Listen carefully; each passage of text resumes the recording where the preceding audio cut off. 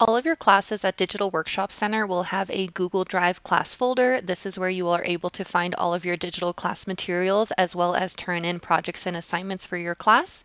There are a couple of different ways to be able to access the Google Drive for your class. The first way by logging into your student account, which can be done through our website, digitalworkshopcenter.com. Once you're signed into your student account, you will see all of your current and upcoming classes. For the class that you would like to access the Google Drive for, you will hover over the class, click More Info. This will bring up all of the information needed for the class, including the link to access the Google Drive class folder.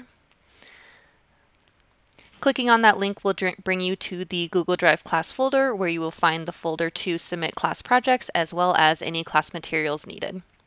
The second way to access this Google Drive class folder is going to be through your registration confirmation email.